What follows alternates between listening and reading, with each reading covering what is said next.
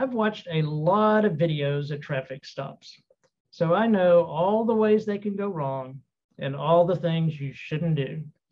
So here's some advice on what you should do. The first thing you need to remember is that when an officer approaches your car, he doesn't know whether you're a deacon in your church or someone who's had a really bad day and has thoughts of ending it all.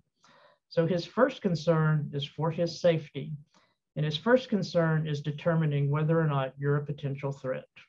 So don't give him any reason to be concerned. One thing I see a lot is that as soon as the lights come on or the officer starts walking up to the car, the person starts bending over and rummaging through their front seat or through the car.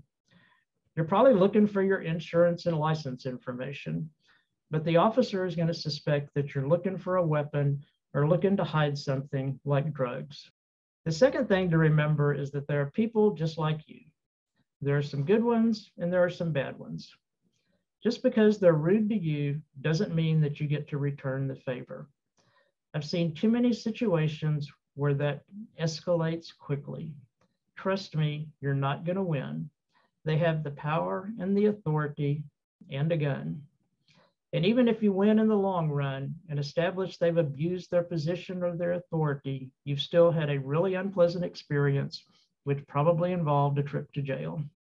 Being respectful only goes so far, though. Other than providing your license and insurance information, that's all you have to do.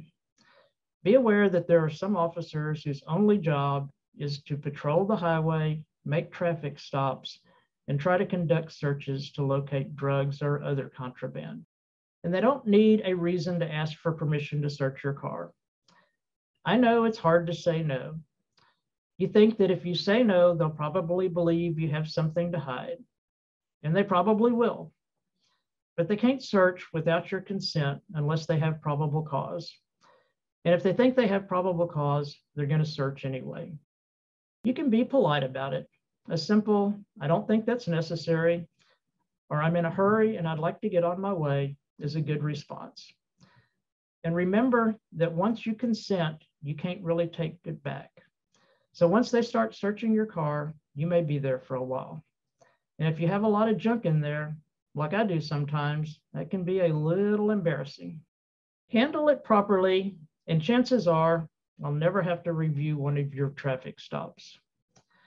If you found this helpful, please like this video and share it with your friends.